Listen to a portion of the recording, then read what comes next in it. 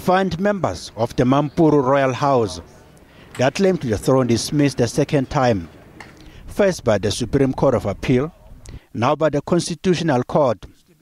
The paramount kingship of the Bapedi dates back to early 1900, when King Sekhukhune I and Mampuru II fought leadership battles.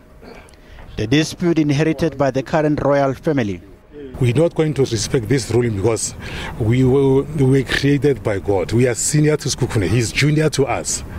The only way for Sekhukhune to defeat us during those years was he was supposed to kill Mampuru II and make sure Mampuru II doesn't bear a child. Unfortunately, he failed. Instead, King Mampuru II killed him.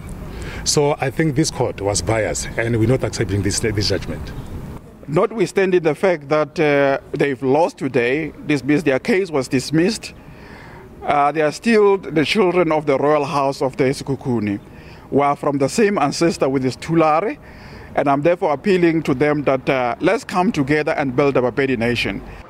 The Sekhukhune Royal House says it expects President Jacob Zuma to officially confer the royalty to King Sekhukhune. There is now hope that the ruling of this highest court in the land will finally bring unity within the Bapedi Royal House. Muntlengani Dipoku, SABC News, Johannesburg.